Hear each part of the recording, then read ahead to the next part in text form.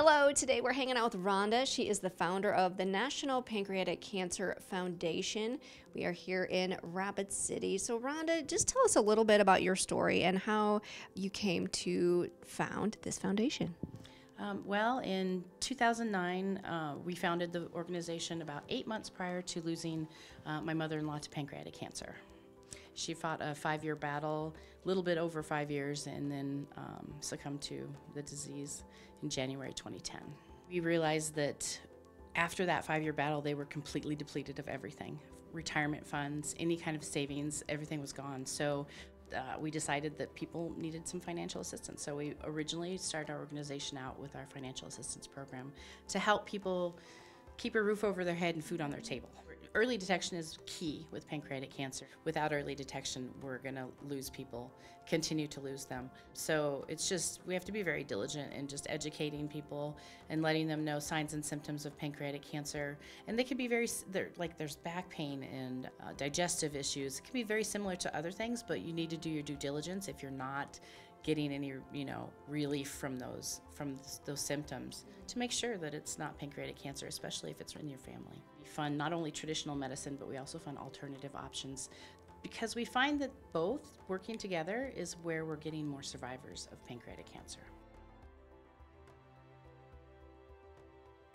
When he was diagnosed, they gave him 3 months to live, is what they said, and it's now 9 years that he was no evidence of disease. Right. And I mean, when we drove home, it was the quietest drive home, because we just really didn't even expect a miracle, but I call him my miracle man, because he truly is a miracle.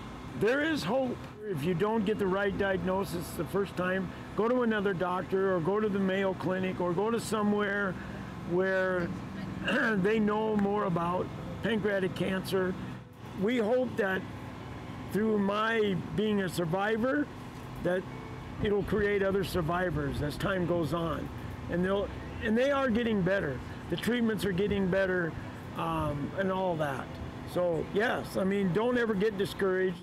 We just feel like God kept Tom around to give people with pancreatic cancer hope. We've made an impact. We've provided over $2 million in financial assistance to pancreatic cancer patients across the United States. So we're helping them pay their rent, mortgage, utilities for up to 3 months while they're in treatments.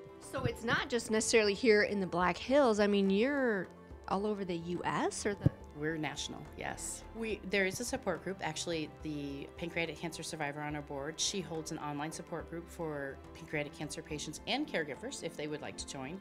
So we do have that information. We disseminate that out to our supporters in case they're in need of that. We also offer patient advocacy, which is, it's so important that you have someone that's helping you, guide you through some of the medical stuff. There's a lot of dynamics that go with when you are diagnosed with pancreatic cancer, or any cancer for that matter, and they need assistance because they have no idea. So we're here to help them with that. Our website is the best way to get a hold of us, but we also have an 800 number that they can call.